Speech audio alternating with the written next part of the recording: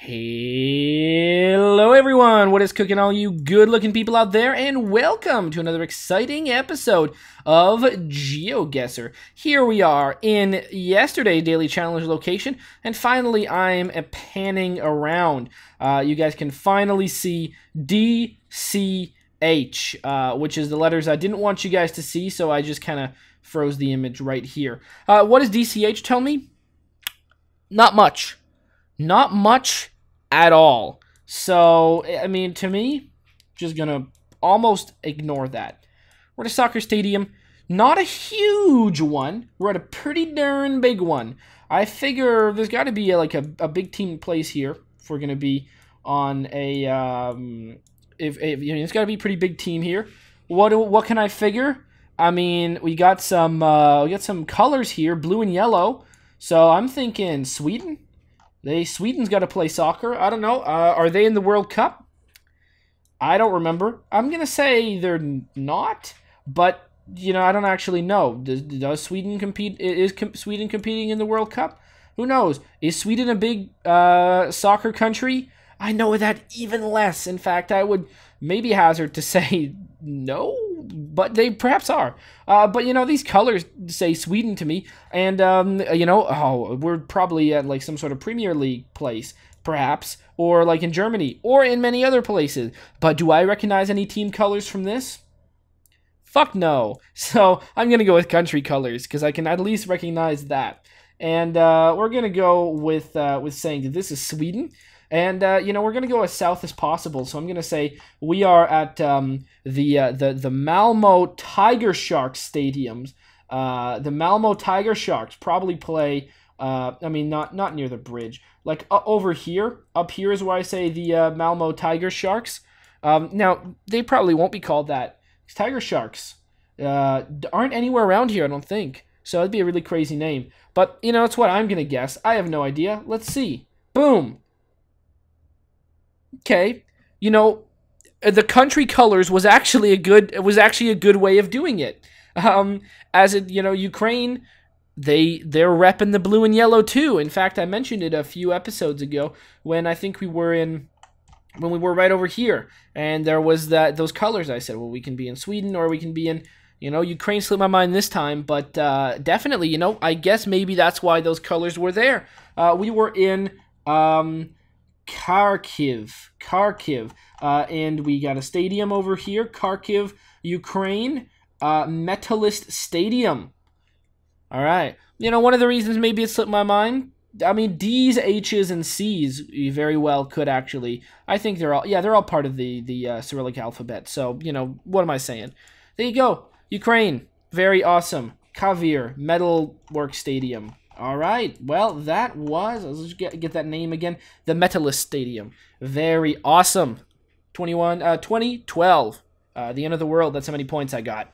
All right, everyone, welcome to paradise. Well, welcome to some sort of resort, or maybe it's hard to tell. I mean, this could be some kind of condos, but probably some kind of resort destination, which is today's daily challenge. You have to figure out where in the world you think we are. We are somewhere, I mean, pretty darn awesome. I mean, look at this place. I mean, it's got a really cool pool. Oh, sorry about that. That's the fun part. I mean, this pool looks pretty darn cool. Also, another little pool over there, and then there's an ocean all the way over here. Looks like there are some winds blowing, and I mean, this place looks like a lot of fun. So, if you guys think you know where we are, if you just want to have some fun and give it a shot, put down in the comments section below where you think in the world we are. And in tomorrow's video, much like you saw in the previous section, I'm going to make a guess as to where I think this is. I could be close, I could be far, who knows?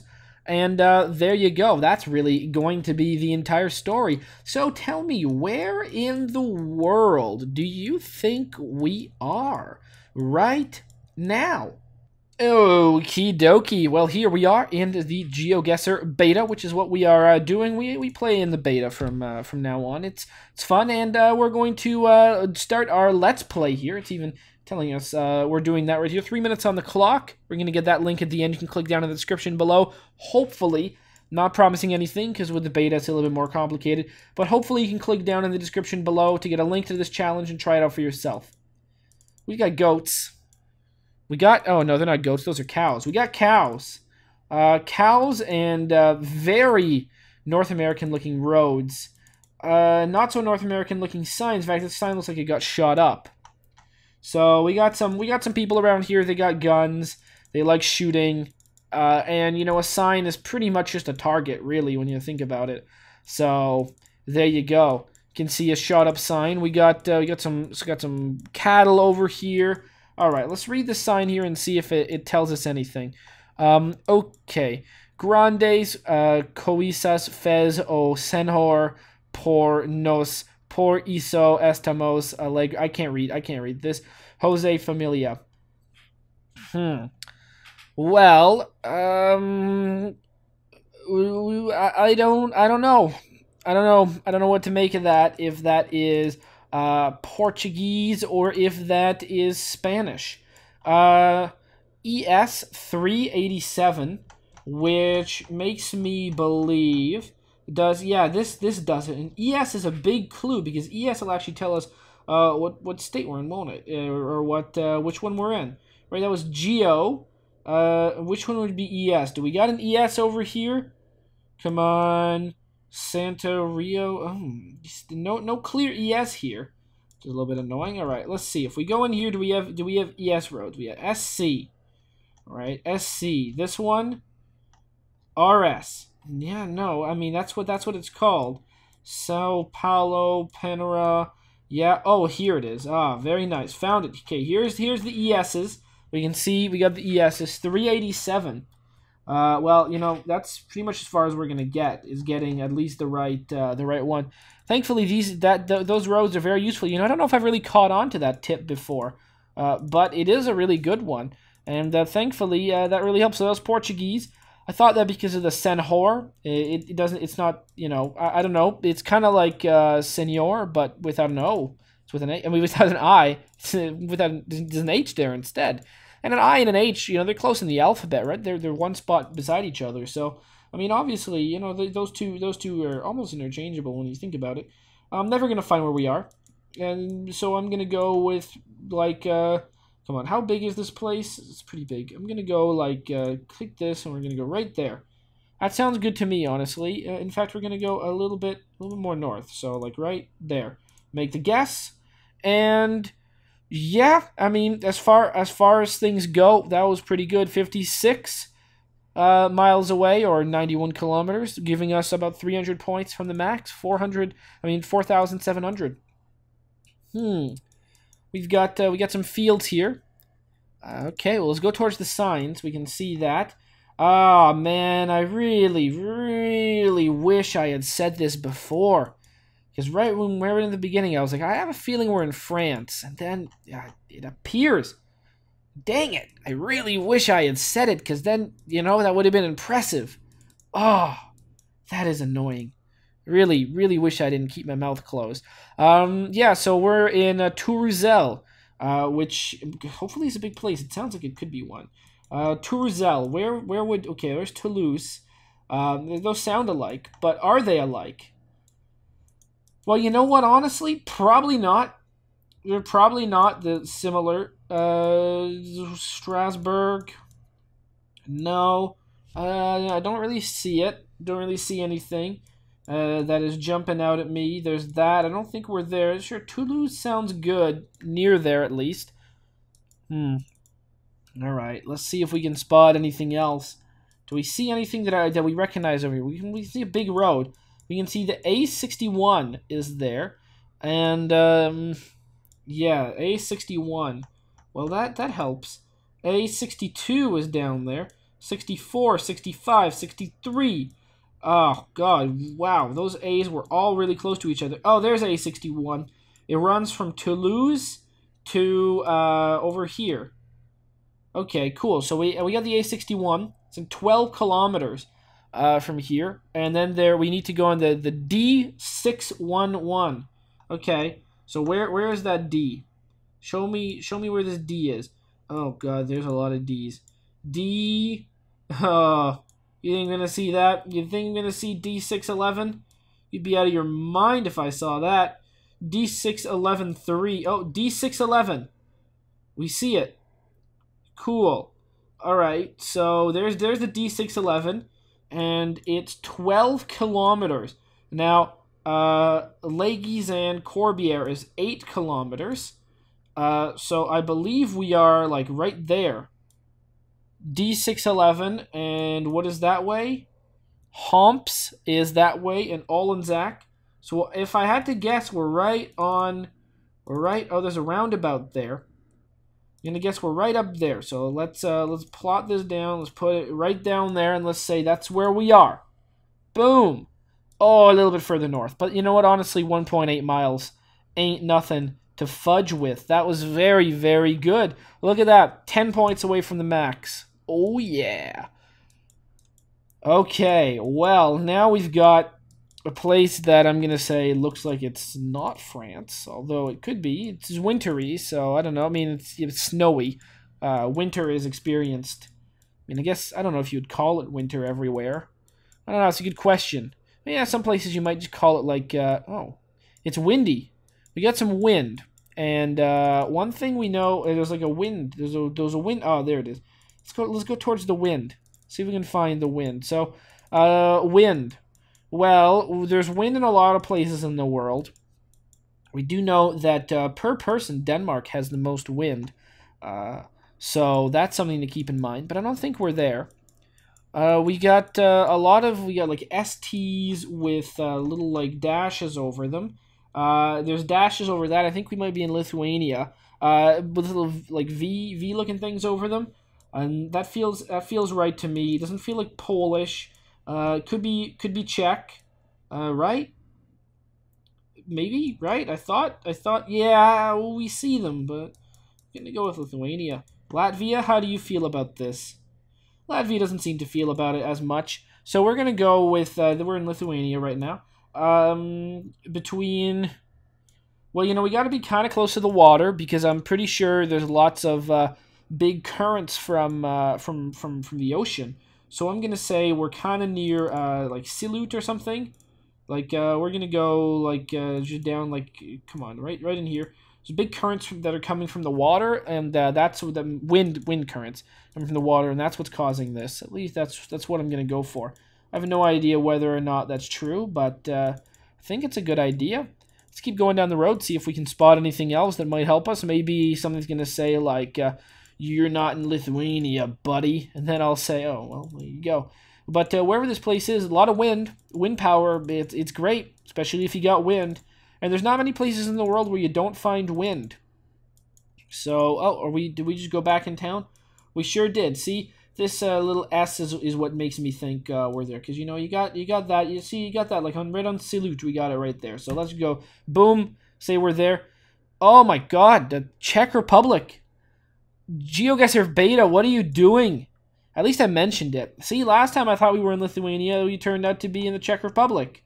Oh, there you go. There's the S. The only place in the world that's got it on the S, eh? Well, there you go.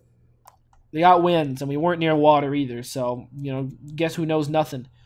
This guy. 2 thumbs pointed right at me, by the way, if you're wondering, if you want to get a visual. 3175. Ugh, rubbish. Trubbish. Obviously, Trubbish is my favorite Pokemon. Not really, but when I played Pokemon Black, yeah, when I played Pokemon Black, I decided to play it. I always play the Pokemon games in a weird way. You know, I'm nostalgic for it. You know, what can I say? When I was in elementary school, you know. Pokemon was the shit, right? I guess that happened to a lot of people. But it was real big around, you know, the first games and stuff. And then, you know, like everyone else, I kind of lost interest in it after the second series of games came out. And then, you know, now that I'm an adult, you know, it's fun to go back. So there you go. Well, hold on. I might actually want to read that sign there instead of just kind of ignoring it. It's probably a good clue on there, like that might have told us where in the world we are. Instead of having this silly Pokemon talk, distracting myself. Yeah, we're in the States. We know that. It's golfy around this area. What do you say? 3-star. Now entering 3-star community. Oh God. Well, it's not 5-star, but you know they're at least being good about it. They're telling us this ain't a 5-star community, but it's good. So what is this? What does this all say right here? Fayetteville, where tradition meets tomorrow. Wow, that is a terrible, terrible, terrible slogan. Where tradition meets tomorrow. God, who came up with that? Really hope they didn't pay any money for that slogan. Anyways, historic downtown. I feel like a name like that reminds me of like Louisiana. I don't know. This doesn't really look like Louisiana to me, but there you go. Is Lafayette a place that's in Louisiana? It could be. But there you go. That's probably what I'm gonna go with. Honestly, it doesn't look like Louisiana to me. If it is, it's in the North Louisiana, where things are different than they are in the South. Like over here, sure. Like near Tulua, sure, or Yazoo City. Oh God, no, that's the wrong place. Yeah, near Bastrop, sure. This is probably really wrong, but honestly, you know, I'm gonna have to go with that. Gonna have to go with that anyways. So, like I was saying, yeah, for Pokemon Black, I went and did a team of all the stupid ones. So I had the garbage, like, you know, Trubbish or Garbodor, whatever the hell it is. I'm pretty sure those were right. I had the ice cream cones, had the chandelier, had, you know, I decided to make a team of the silly ones. All right, we were 561 kilometers away. Where were we actually? In Tennessee. Oh, Tennessee, near Nashville. Oh, that's pretty cool. Oh, it's, you know, there it is, Fayetteville. It's pretty big. Wow, boy. I should really enunciate much better when I say that. Okay, that was whatever. It's the kind of place you need to enunciate properly when you speak. So there you go. But that's where we were in the world. Okay. Very, very nice. Wow. So anyways, what I was going to say is, well, look at that, little sunbeams and lens flares. It's very nice. What I was going to say is that when I played the new games, yeah, that's right, Pokemon X and Y, I think I had X or whatever. I played that, and I decided to play the whole game with a team of Bulbasaur, Pikachu, and did I choose the frog? Yeah, and the Froakie, but I didn't evolve it. I didn't evolve the Pikachu, and I didn't evolve the other one, so it was pretty hard. I mean, it was pretty difficult to just use those 3 unevolved. I mean, they got to like level like 90, but you know, it wasn't that easy. I think we're in South Africa, if I look carefully. In fact, I should probably go back to those signs and see what those places are. It's one of those things that I'm not actually gonna figure out where we are based on those signs, but you know, I might as well go give him a good look. But yeah, there you go. That ends Pokemon talk for today. You know, what will I say? I think I'm gonna pick up the next ones. I never played the originals, so it'll be a new experience for me. I don't think. Well, I mean, they sold probably relatively well. The Ruby and Sapphire ones. I think Diamond and Platinum must be the least played ones, but I have no idea, to be honest. You know, it's just fun, nostalgic, and there you go. Very neat. Well, now back to GeoGuessr. We actually, you know, back to Nintendo 3DS talk. Recently picked up Mario Golf because when I was younger, I had a GameCube. It was one of the first consoles that I bought myself. Although when I bought it, I didn't have a job. I think I saved up like a year's allowance for it, I guess. It must have been a long time because that thing wasn't cheap. But yeah, I saved up for it. Played that, and one of the games I had on the GameCube was Mario Golf.